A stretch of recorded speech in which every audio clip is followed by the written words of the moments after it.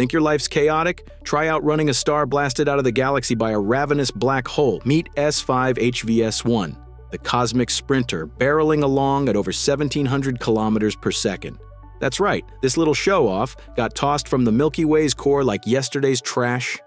And if you're itching to know whether it might crash our cozy solar system or, obliterate it, well, buckle up. Because in the next few minutes, we're diving straight into galactic mayhem you never asked for and probably can't handle. Before the panic, let's find out how it got to be such a speed demon. Turns out, you can blame the supermassive black hole at the galaxy's center, Sagittarius A. Decades ago, astronomer Jack Hills proposed that a binary star drifting too close to this gravitational monster could get split apart. One star captured, the other slingshotted away at ridiculous speeds. Lo and behold, S5HVS1 validated this idea, providing a wonderful case study of a black hole turning a couple of unsuspecting stars into cosmic drama. S5HVS1 is special for two reasons. It's one of the fastest stars on record.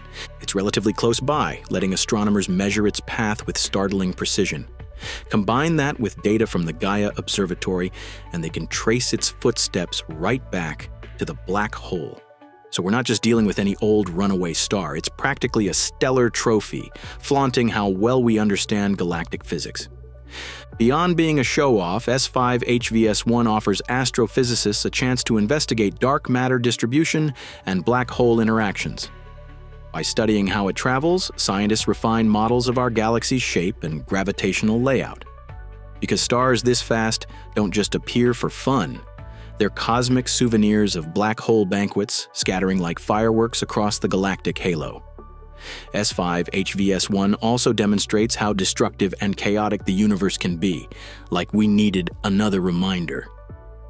Imagine S5HVS1 hurtling right at our solar system. Statistically, this is as likely as winning the lottery while being hit by lightning. But you want cosmic horror? So fine. Now, don't get excited. Even at ludicrous speed, it'd take eons for S5HVS1 to intrude upon our territory. The distances are embarrassingly huge. For thousands upon thousands of years, your descendants, assuming your species survives its own self-destructive tendencies that long, would watch this annoying bright dot slowly brighten in the sky. Astronomers, if that profession still exists, would probably say, that's not normal, which is about the most eloquent reaction you'd get from them. As it trudges nearer, the star would eventually reach the outskirts of our precious solar system. First stop, the Oort cloud, that distant junkyard of icy debris left over from the sun's formation. You've probably never given the Oort cloud a second thought. Why would you? It's a bunch of icy nobodies drifting around out there waiting for something interesting to happen. Well, guess what? Here comes their moment of glory. If S5HVS1 even dares to swing by a few thousand astronomical units away, it could gravitationally prod these fragile lumps of ice. For billions of years, these comets-to-be have done nothing but lounge about. Then along comes a star that can barely be bothered to care about them, and suddenly they're tumbling inward. Lucky us. We'd get a cosmic fireworks show of extra comets careening toward the inner solar system. Enjoy that uptick in spectacular night skies. Just ignore the minor inconvenience that one might slam into Earth and wipe out all life. Consider it nature's way of spicing things up. Still, at this point, the main solar system remains relatively unscathed. The giant planets and our bulky gravitational bouncers continue pretending everything is fine. Little do they know what's coming next. As the star creeps closer to, say, a modest few hundred AU from the Sun, it could start messing with the orbits of the outer planets. Cue the cosmic soap opera. Picture Neptune and Uranus, which have spent eons doing absolutely nothing remarkable, suddenly having their orbits nudged slightly. No, not dramatically.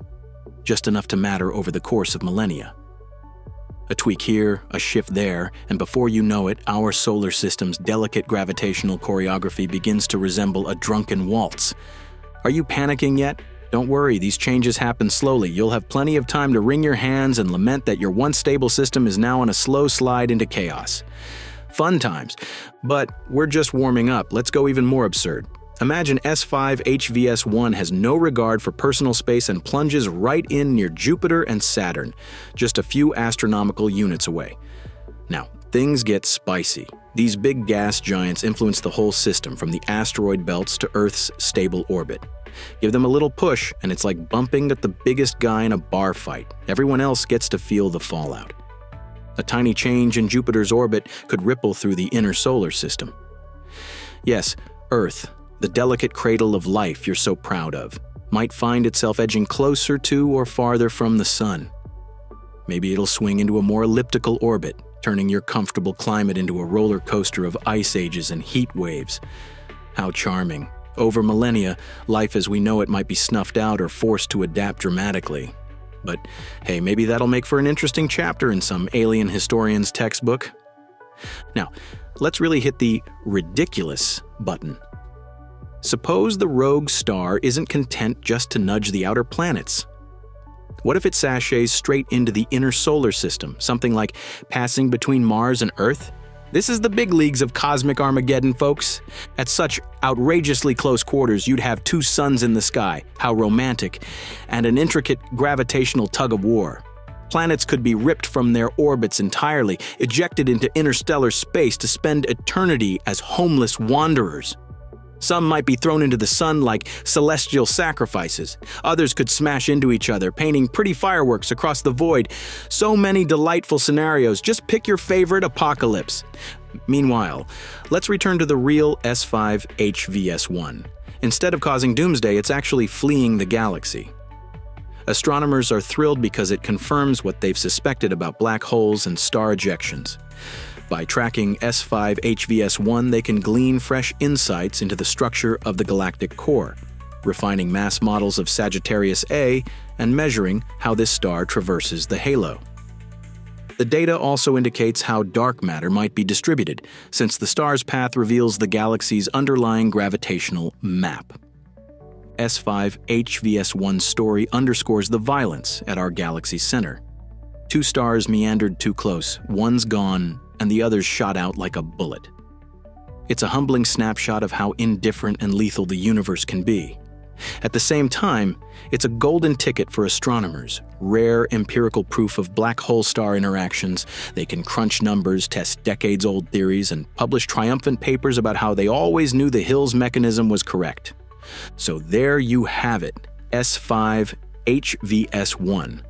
A hypervelocity star with a dramatic origin story, flashing cosmic credentials, and theoretical significance for everyone from black hole enthusiasts to dark matter detectives. Instead of smashing into us, it's headed off into the vast beyond. But if you ever need a reason to lose sleep at night, just remember, in another life, this star could have come our way, turned the solar system into a cosmic shuffleboard, and left us spinning in chaos.